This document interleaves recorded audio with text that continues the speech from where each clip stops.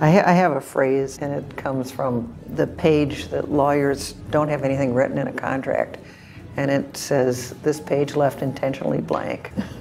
And so I like to have spaces that might be intentionally blank, and they just allow you to perceive the world in a new way. We're interested in the potential of architecture, right? What it can become, the exploration of it. It's this constant discovery and this constant exploration of ideas.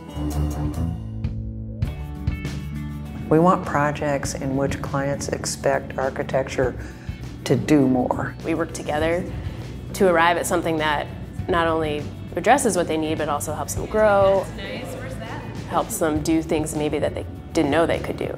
It's a no boundaries mindset. Let's put our talent to use and see what good we can do in the world.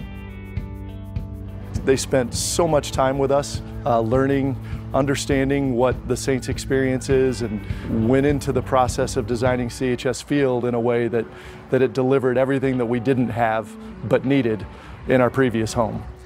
It shows how architecture can actually sort of quiet its voice, but be incredibly impactful. Our work is powerful without being loud.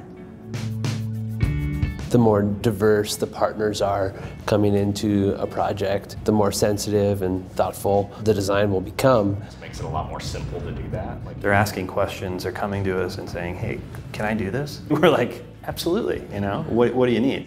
That dialogue is essential to our practice in the studio, and everybody is encouraged to voice their ideas, and the best idea is what moves forward. All these things are just different layers. There are staff that have been here for 15 years, but then there's always a kind of influx of new people coming in. I think that actually really helps to push projects forward. And so my sense of the studio is that our trajectory has to continue to rise. I think kind of figuring out where that next step is and what that means, the future will tell. Favorite project? Is it always the most recent? No, it's the next one.